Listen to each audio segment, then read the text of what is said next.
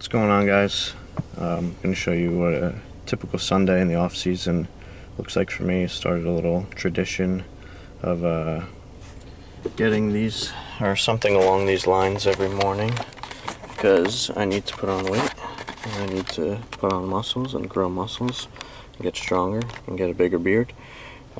So this helps with all of those goals. Broad Street Donuts, and they are amazing as they look. So they got different toppings, crazy different toppings, specials every day, new donuts every day. It's in Oakhurst, New Jersey. So we got a bunch of different kinds here. I'm gonna eat after breakfast, and I'm gonna show you a couple other things I do on Sundays, and we're gonna train, of course, at some point. And I think it's cool to kind of see what guys do besides lift weights, because if you're defined just by that, then I think that's pretty lame. So stay tuned and I'll show you some other things I like to do with my life besides lift weights and drink protein.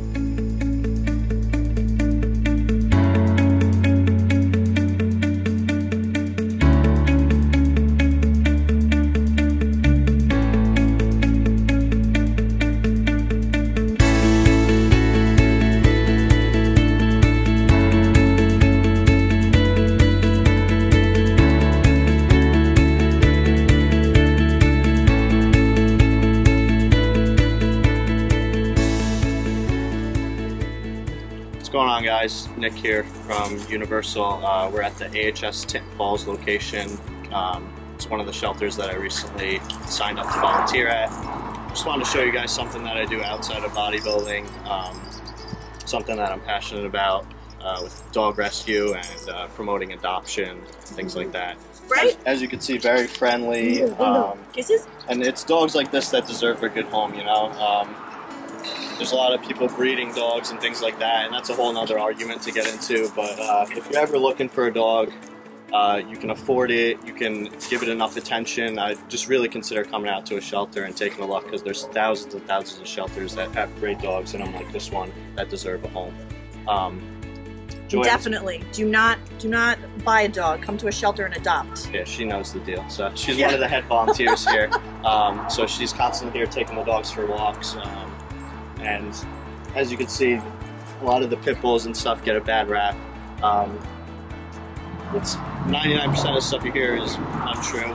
She can attest to that as well. I mean, you deal with tons of pit bulls here, right? Absolutely. They're all very, very friendly, and it all just depends on how they were raised and things like that. So. Right. It's not the breed, it's the person who grows them up and who, makes them into a not nice dog or a good dog. But most of them are wonderful dogs who have great potential to live with families. They're playful, they love to play with other dogs. They're pretty.